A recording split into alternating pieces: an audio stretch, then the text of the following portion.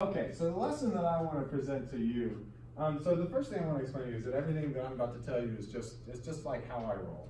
You know, it's not necessarily true, it's not necessarily the way, but the way that I look at teaching and learning about being a writer is, it's kind of like wearing different clothes. You know, you go to the Ross and all of a sudden you find yourself in the women's section buying women's clothes, and you put them on and you like them or you don't, you know what I mean? So like, it's okay to go into the men's section or the women's section and try on different things and take them off and put them back on the rack. So you're just trying on something today. That's all you're doing. If you go, wow, I love what this dude taught and I want to go and try to do that, awesome. If you're like, that guy's terrible, I never want to do that, then don't do it, right? But see, what that does is that allows you to narrow down to what you really want to do, right? And you have to always be open, right? So I want you to always be open as much as you can. And the acronym for this is HOW. Anybody know the HOW acronym? This comes from psychology. Be honest, open, and willing. All right? So that's all I'm asking you to do, is to be honest with yourself, to be open to what I'm saying, and be willing to give it a shot. And then if you hate it, move on, right? No reason to torture yourselves because you don't like something.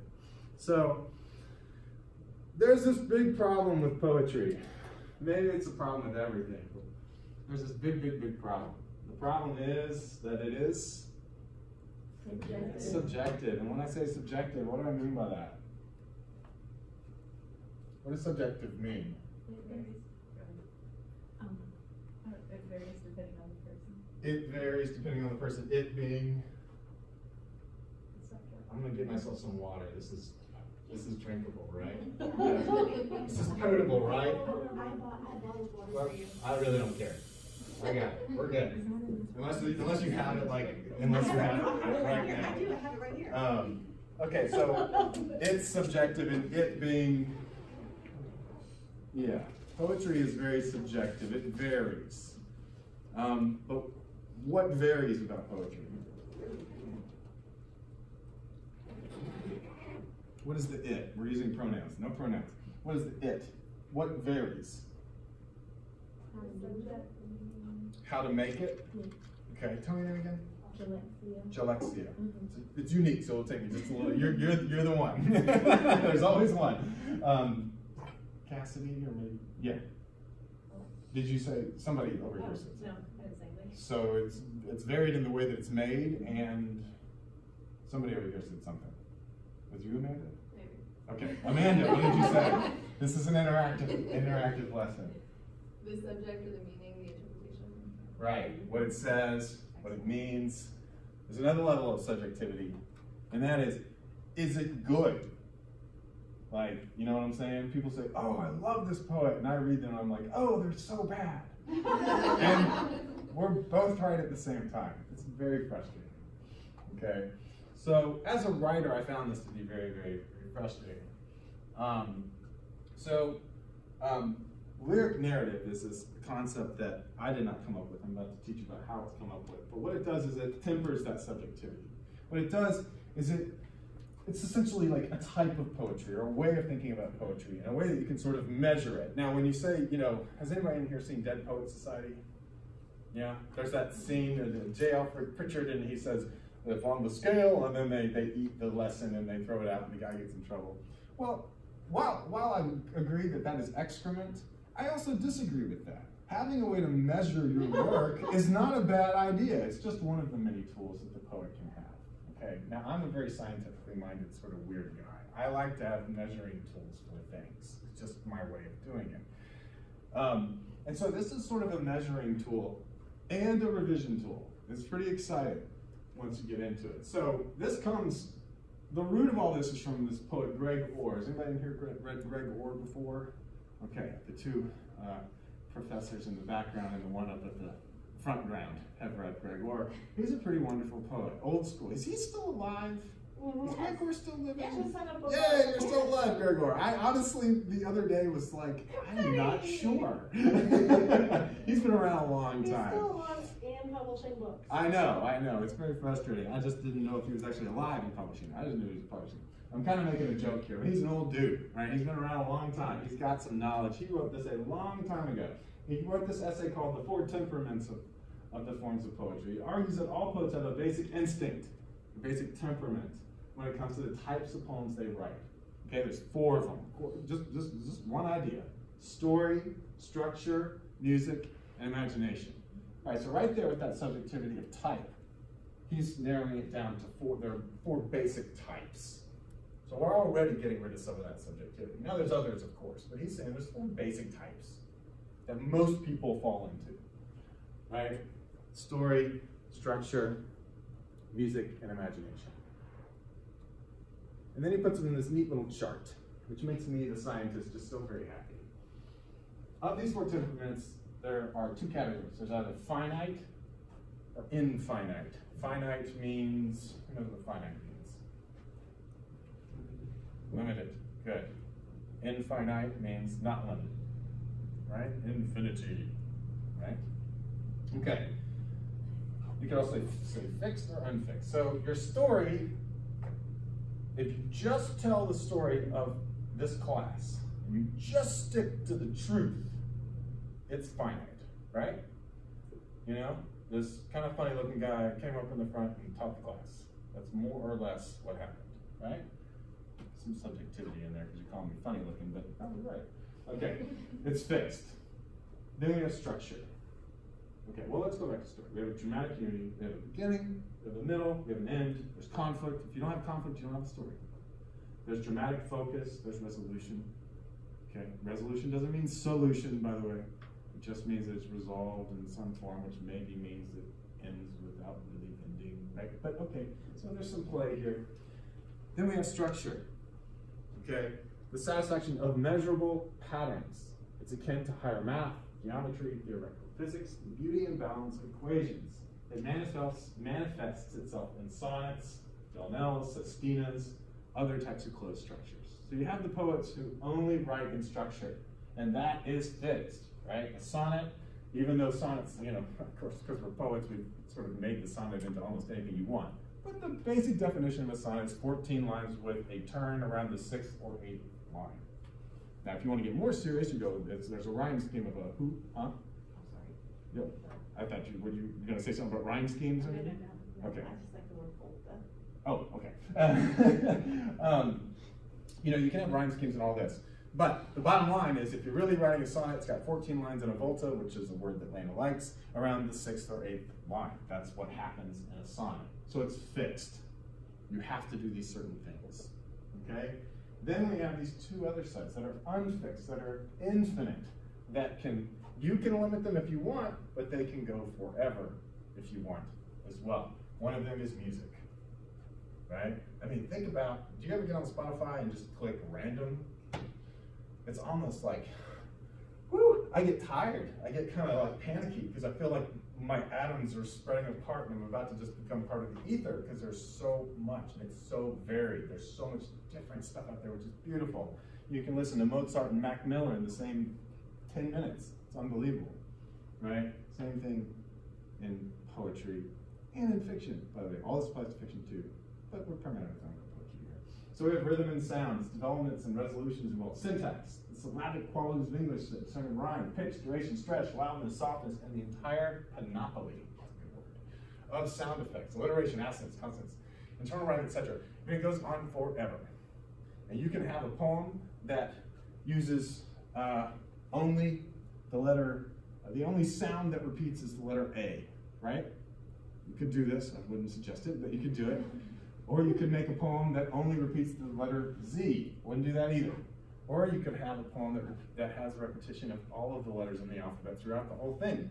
Or, you know, who knows mathematics and like 1 times 2 times 3 times 4 times 5 times 6 times 7 times 8 all the way to 26. That number is so big you can't even imagine. You can't see it in your head. That's the number of options you have just for alliteration and assonance alone. It goes on forever. This is what's so dope about the English language, as Amanda has expressed her sentiments. Then we have the imagination. And then then things get really wacky. This is as infinite as it gets, right? So you have the story, right, of today, of this class. This funny looking guy came in and taught the class, right? It's fixed. He was wearing a blue shirt, had a tattoo of a bird on his left arm and 5 bracelets, right? But if you want to go to imagination, you can start imagining what I'm really thinking in my head. I'm not thinking just what I'm saying. You can imagine where I'm from. You can imagine what my drive is like up here. You can imagine all sorts of things just about me. You can imagine how many different things you can imagine about what's going on in the minds of the people in this classroom, what conflicts they're dealing with, how those are getting resolved right here, right now in this classroom, right? You can imagine anything. You can imagine that we're doing this on a different planet. You can do anything you want with reality, right? So you got this fixed thing, but then you add imagination to it and sound, and all of a sudden, the whole thing opens up, okay? So now what Orr says is that a poet is born.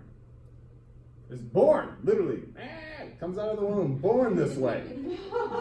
That's what happens when you're born. You cry. Do you know why you cry when you're born? To clear the passageway so you can breathe oxygen for the first time in your life, and it really, really sucks. It's really hard work, all right? When you're born with one temperament, he says, then he or she, this is old, should be he, she, or they, grows as a poet by developing that temperament. What are our 4 temperaments again? Story, structure, music, imagination. But also by nurturing the others. Okay? So you develop that temperament and you nurture the others. It's kind of like having 4 kids. You like one and you nurture the other 3. That's why I don't want 4, Lena. The greatest poem is one in which all 4 temperaments are present in the strongest degree. Now that's emboldened for a reason. The greatest poem, that is the quote, I didn't say it, all right? Don't blame me, because this is like hard, y'all, all right? Is one poem in which all 4 temperaments are present in the strongest degree. Okay, now that, I don't think he means that you're singing and structural and imagining and story all in equal amounts, but they're present in the strongest way possible there, yes. I'm sorry, I didn't hear that. What was that? What was what? Could you repeat what you just said? That, I want you to sing. Oh, you want me to sing? You guys missed it too, didn't you? You can be singing. You guys want to do it again, right? Right? Go, come on, say yes. Singing? You want me to Yes. sing? I just did it like 3 times. Yes. Yes, they're Look, nodding. my regrets look just like texts I didn't send. I'm not going to send you that text, all right? Relax. I'm gonna sing all throughout this week. All right, the greatest poem is one in which all 4 temperaments are present in the strongest degree, like so. Now we get to go to Venn diagrams. I mean, it just doesn't get better than this, y'all. That is the best poem ever written. It's right there, and it is the best. All right, that is the greatest poem. All right? Now, I tried to foreshadow a little bit. Hopefully you're picking up on it. If not, you'll be surprised. When we take these various temperaments and call them elements, all of a sudden we have a revision tool. Okay? So this is something that's functional. I'm not just telling you how to analyze a poem. I don't want you to spend a lot of time analyzing poems. But let's say we write a villanelle. Who knows what a villanelle is? Oh, we talked about it. You talked about it? Okay. So let's say you write a villanelle, which is a highly structural form. Very hard to write. I don't know why anyone does this to themselves, right? Of course, I'm a poet, which I don't know why. I've been doing this to myself for 24 years? Yeah, 23 years. I don't know why. Okay, let's say we write a villanelle that your workshop complains is all structure and music with little substance. We can create a simple diagram to illustrate this problem. So what we have here is story and music. We love it, man. It's beautiful. But where's the imagination? Where's the story? You know? Like, where's our substance? Right? Now, I wouldn't agree with that criticism. It's just a theoretical idea. Okay? It then becomes fairly simple to find ways to incorporate at least some story and imagination to make the poem perhaps more clear, vibrant, relatable, aka substantive. Okay? When something says it's lacking substance, they're usually saying that they're not connecting with it. One of the easiest ways to connect with your audience is through story, right? And imagination. If it's just choral music in Italian, and you don't know Italian, you might feel it, you might love it, but you might be like, man, what is Figaro saying? He's measuring something on the floor for his bed or something. I don't know the whole story, right? That's a little more opera for you. Okay, so what you do is you come in and you just, you know, you don't mess with your structure and your music. You just move some of that imagination from here and here, you bring some story in. All of a sudden, right here is your poem, right? Just one particular idea. So this is a way to think about revision, okay? Not to just think about how poetry works, but to think about how you might make your poems work for people a little better. Okay, so now this is where Judy Jordan comes in. Judy Jordan, so far I have just taught you everything that Judy Jordan taught me. Does anybody know who Judy Jordan is? Lana and Rebecca do. Okay, you need to go to poemoftheweek.com. That's one of my literary projects. It's been going on for 13 years. And a lot of amazing poets. You need to go to the archive, you need to go to Judy Jordan. She is an absolutely fabulous poet, and she's a lyric narrativist all day long. She just taught me everything I taught you, and now we're gonna get into a little deeper. So we call it lyric narrative. This is sort of, Judy, I'm claiming this is our theory, okay? It's her theory that I'm stealing, but I'm adding to, it's our theory, all right. She's gonna be yelling at me soon. Okay, so instead of saying finite and infinite, we say there's a lyric side to your temperaments and there's a narrative side to your temperaments. You have music, rhythm and sounds. It develops as a syntax, same stuff from the last time. You have music and structure, that's your lyric. You can't have a song without structure. I mean, you kind of can. Like, you ever listen to Patty Griffin? You know who Patty Griffin is? She's got structure, but she doesn't write choruses and stuff. It's like a poem, basically. They're like Leonard Cohen, you know? There's not a lot of repetition. But in most music, we love that repetition. When we get back to I like it like that, and then that's when we start dancing. And then we're like in the middle part, kind of like, yeah, I like it like that. All right, I saw that there's salsa lessons, and I need them. All right, so that's our structure, and our music, of course, is the sound of it and all that. You understand all this, right? Narrative. Okay, story and narrative are two different things. Story is a type. Narrative is a way. Story is like, you know, you sit down and there's a story there. Narrative is the pieces of story, right? Dramatic unity, the beginning, middle, and end, conflict, dramatic resolution, that's all narrative stuff. Not story, but elements of story. Okay, you don't have to tell a story in a poem to make sense, but it really helps if you have a character. It really helps if you have a setting. It really helps if you have a conflict, right? A poem won't seem terribly substantive if there's no conflict. Again, that's not true, but it's often true, right? You understand what I'm getting at? Okay. Imagination, the flow of image to image, or thought to thought, and moves as a stream of association, concretely, flow, abstractly, metaphor, hyperbole, things like that. So metaphor, if you have a metaphor, if you have an extended metaphor, you know what an extended metaphor is? Okay, good, something you don't know, good, I can tell you. So an extended metaphor is like, I'm writing about this Powerade bottle, but I'm really writing about a baby, right? I'm not sure how I'm going to do that, but right, so I describe it in such a way, I cradle the Powerade bottle in my arms, because, I don't know, I can't get there. But you understand what I'm saying. You're writing about a fish, but you're really writing about yourself. You're writing about apples in an orchard and how some of them fall before you pick them and they rot, and some of them you pick right when they're ready, and some you pick before they're early, and it's like a metaphor for dating. Okay, all right, so we have extended metaphors and things like that. Those are all narrative elements. They don't necessarily tell stories, but they are narrative, and they're narrative in nature, not lyrical, right? A metaphor is nothing, there's nothing really musical or lyrical about a metaphor. You can make it musical, but a basic metaphor is in and of itself narrative. So, let's look at some examples. So, flip to page whatever that is, where we have examples. Who wants to read this very first one? In a Station of the Metro by Ezra Pound. Are we still allowed to teach Ezra Pound? I sure hope so. Because it's in my, because I'm doing it. Ezra Pound is kind of a jerk, you know? Sure. Kind of a fascist at the end of the day. Anti-Semite, yeah. Yeah. But I think this is a good example of what we're talking about. This is important stuff to think about. Who are the people who are writing things? But at the end of the day, we can still learn from them, take from them, and make better poems than they do, and write them out of the equation. They'll be gone eventually. Okay, in a station of the metro, who can read this to me? I know everybody's name, so I'll pick on someone eventually. Alex, what do you think? You can't read. Man. Okay. Well, I'm not gonna force you. Let's see, Hannah. How about you? Okay. Thank you.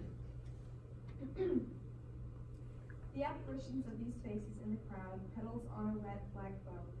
Lyric narrative. No. Stop. It stops there. Oh. You're good. Read it again. Go ahead. Just read it again. It's short. The apparitions of these faces in the crowd, petals on a wet black bow. So bows, bow. Bow. Okay. So one more time.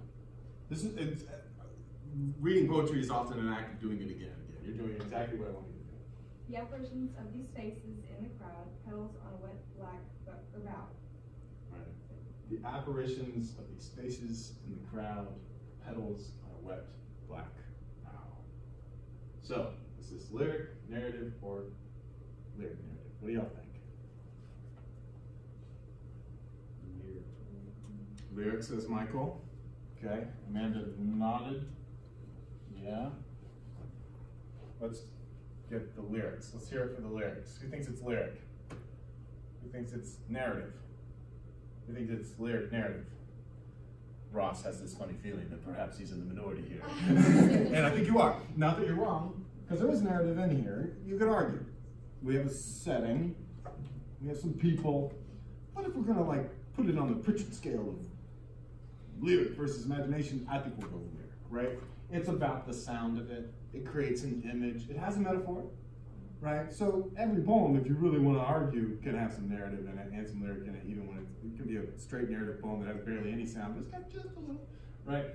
But I think we can primarily say that this is a lyric poem. Now, this is a very famous poem, and of course, Ezra Pound is very famous and infamous at the same time. I'm making a joke here, infamous at the same time. Okay, but this is primarily a lyric poem, right? And if this is all you ever wrote, you know, people might get kind of tired of it. All these two-line poems with very little narrative, mostly lyric, you know, you might think about it another way, but this is also, what do you think of this poem? It's a nice little poem. Try to write a two-line poem better than this. Good luck. I don't know that anybody's ever done it, you know? There should probably be an anthology of two-line poems, right? It'd be about 5 pages long. Okay, not lots of them. Okay, let's go on to a poem by Phil Levine, who is in no way a fascist whatsoever. Very good man. We have the good and the bad on the very first page. Who wants to read this for me? You'll do it? Thank you, Amanda. Go for it.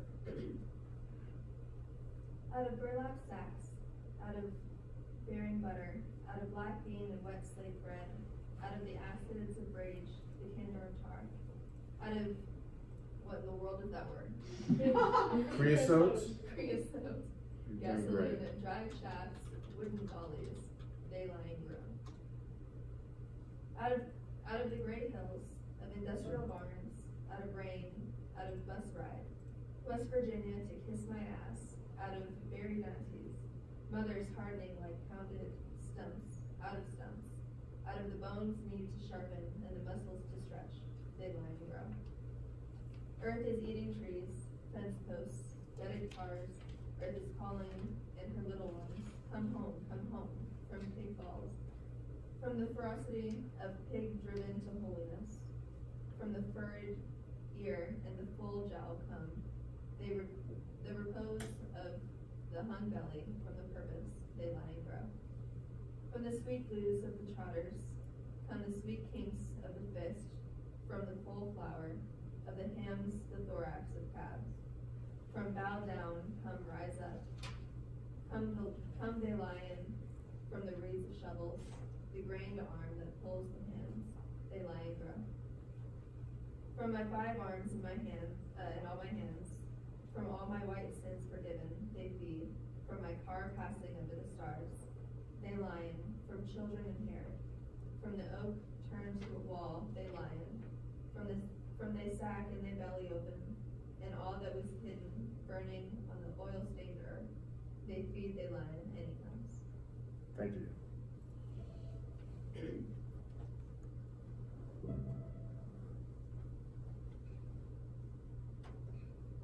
It was Garcia Lorca who helped me along with the little known, perhaps not so little known. So we'll transition on into the next thing. Christopher Smart. About a year ago? It helped me, it gave me the kind of key, a key to writing the poems I needed to write about my own early life as an industrial worker in Detroit. They feed, they lion. Out of burlap sacks, out of bearing bone, out of black bean and wet slate bread, out of the acids of rage, the candor of tar, out of creosote, gasoline, dried chefs, wooden dollies, they lie and grow. Out of the gray hills of industrial barns, out of rain, out of bus ride, West Virginia to kiss my ass, out of buried aunties, mothers hardening like pounded stumps, out of the bones need to sharpen and the muscles to stretch, they lie and grow. Earth is eating trees, fence posts, gutted cars. Earth is calling in her little ones. Come home, from pig balls, from the ferocity of pig driven to holiness, from the furred ear and the full jowl, come the repose of the hung belly, from the purpose they lie and grow. From the sweet glues of the trotters, come the sweet kinks of the fist, from the full flower of the hams, the thorax of caves. From bow down, come rise up, come they lion from the reeds of shovels, the grained arm that pulls the hands, they lie and grow. From my 5 arms and all my hands, from all my white sins forgiven they feed, from my car passing under the stars they lion, from my children inherit, from the oak turned to a wall they lion, from they sack and they belly opened and all that was hidden, burning on the oil-stained earth, they feed, they lion, and he comes. Thank you. So is that a lyric poem or a narrative poem or a lyric narrative poem? Okay. Now why do we say so certainly lyric narrative? There's a definite story going on. There's a lot of repetition. There's a lot of things that kind of catch the ear. Mm-hmm. What's the story going on? I couldn't tell you, but I know there's one going on. You can feel it, Yeah. you know. So on the scale of narrative, is it here or is it here or is it here? It's here. It's kind of in the middle. You can feel it. But oh, that lyric.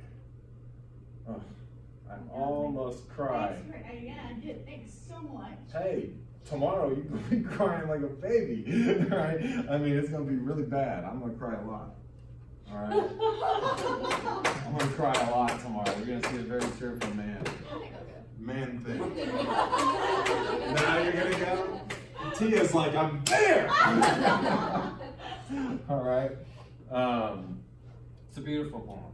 Now, would you ever think that this is about the race riots in Detroit in 1976 when they burned Black Bottom, which is an extraordinarily large part of Detroit, right near downtown? It was an entirely black neighborhood where they had their own businesses, their own culture, their own life.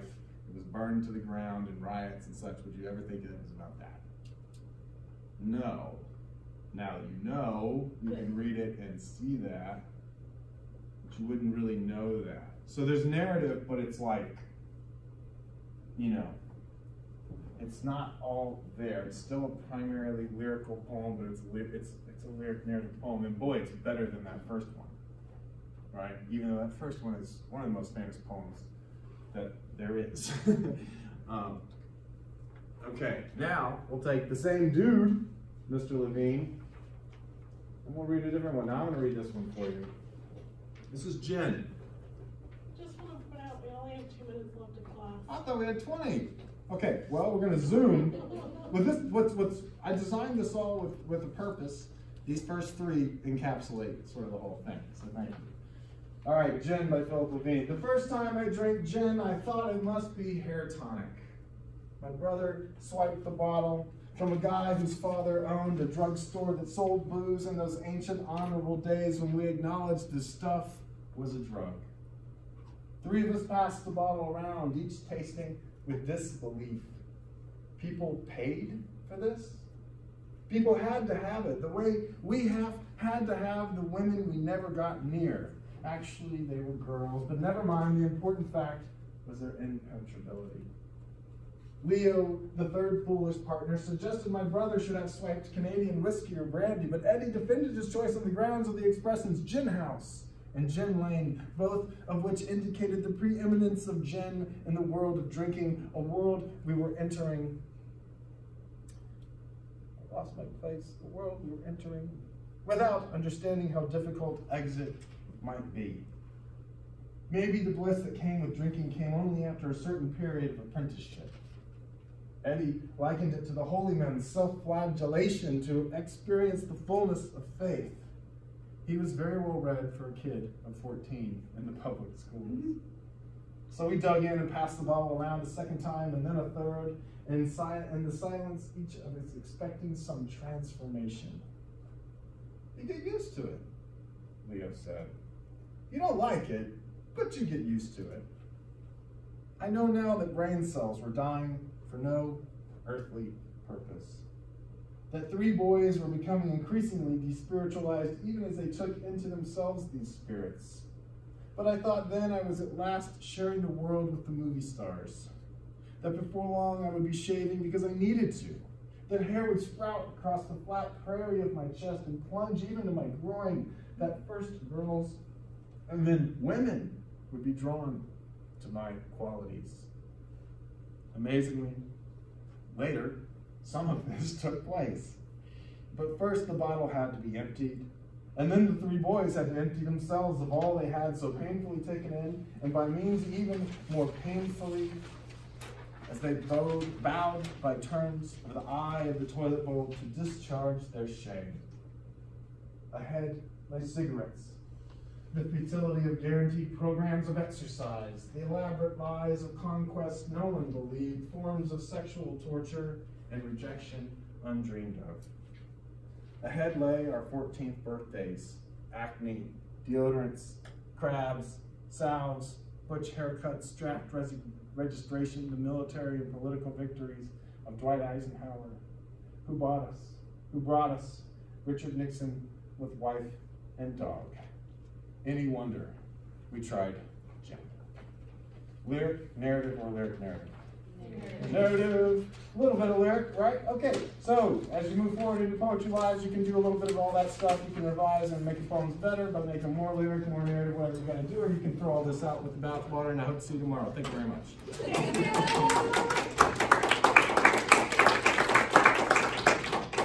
So tonight, just to remind you all, Keep the hand out, please. if you want to come meet us Yes. for dinner, we'll be at Taco Mama on Pelham Avenue, not the one in Providence, at 6 p.m. Yeah, please come to dinner. I'll be drinking margaritas. I will not be drinking margaritas. And we have a story to go back to on Friday. Hey, it was so nice to meet you guys. I look forward to seeing you all. I hope you come tonight, and certainly I hope you come to hear him read. You think this was awesome? I've actually heard him read his poem. I know you guys thought this was awesome, didn't you? I can tell. Yes, it's fantastic. He's even better, if it's possible, with his poems. So I hope that you come out tomorrow night. I mean it from the bottom of my heart. Thank you guys so much. Yeah, thank you. Please come. I'd love to see you, and I will very likely remember your name. Which is pretty darn amazing. Yeah. Thank you all. Yeah, so with my card, you should just check out my website. But I do. Well, it's very hard. Yeah. It's very difficult. It's a business. You got a business acumen, or you got to run it. I don't understand how to do business as it is. But the tools are out there. Learn how to do all sorts of things. But yeah, it's a profession that can work. Here, let me give you my number. It's not but my website, go to writing services and get some.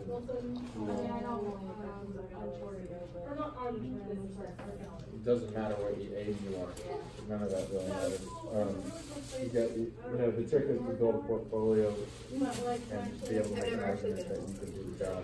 I can figure it out. But start with proofreading, which is pretty easy work. It's tedious, but it's pretty easy. And then you go to copying and substantive editing, line editing, and all sorts of stuff. I just fell into it and decided I didn't want to teach anymore. Obviously, I like doing it, but I don't. It's just not. Maybe not. Yeah. I had to ask because I'm super busy with class and Oh, bummer. No worries. Good luck and feel free to contact me. Okay. How's it going, Ross? Thank you for having me. Yeah, it was fun, wasn't it? Yeah, it was a good little class, huh? I'm from Chattanooga. Oh, cool. So at one point I was Oh yeah, we're in. Oh, okay. Oh, shit, it is now. Everything is national. Anything within 30 miles is national now. I mean, I'm thinking about buying a house out, not in Mount Juliet, but Spring Hill, and it's not much further away. I wanted to be a freelance writer, and I want to try to work for Thompson. It's really nice to meet you. Because you give me my card, I have a number on here. That's where the whole museum. That's really easy for you to say. I was like, well, I know he really cares for you, and I know. How it's so long hard did it to take for you to he never talks about his wife. He doesn't talk about his wife. He really cares for you. Well, freelancing means you don't have a job. Yes. So he doesn't love his wife. So it's made it my own. So that's my number, but I'll handle contacts on the other side. How that is for I mean, it's kind of hard to answer that question, but I think I would say about it took a long time. I got a degree. Having a book really helps. Having an edited book, I edited. I've got several edited books that by editing, I mean I curated, like I brought all the material together. Go to my website and see what I'm talking about. And I was teaching and doing. What happened was I was teaching a workshop out of my house. It was just like people paid $50 for a one-day workshop, and somebody asked me to edit their manuscript, and I was like, okay. So and then more people asked me, and I just built a portfolio of books that were published out in the world. Self-published is just fine because there's lots of people self-publishing. That's actually where money is really. And the people who have money just want to publish a book and don't want to go through the process. And a lot of times it's not very good, but you just copy it, so it doesn't really matter. So the trick is to build a portfolio, have a good website, and seek out different editing organizations. So if someone's looking for an editor, they'll Google find an editor. So Google that and find the groups, and if you can join those, sometimes it costs money, sometimes they don't, and then you can say, so I Google for an editor, I discovered the EFA, editorial freelance system. I click on that, and then I can describe my book and send it out to thousands of editors. Well, if you're in that group, you're one of them, and you can bid on the job, and there you go. But it took once I started editing, it took like 10 years, but if I had really focused on it, probably would have taken 5. But to get an editing job, I mean, I remember that. I don't have a lot of advice in that regard, but that just requires a degree and just some experience and some just getting a job. If you have a job at an editing firm, obviously you're going to build a portfolio a lot quicker. But what I would do is I would just start very inexpensively editing your peers' work, or just keeping your eyes open, really looking around. You can even just start a website that says you're an editor. Like I said, to become a poet, you just say you're a poet. To become an editor, you just say you're an editor. There's actually no degree in editing. It doesn't exist. Weird, right? That's what the English degree basically is. So that's a very quick, dirty answer to the question. Anyway,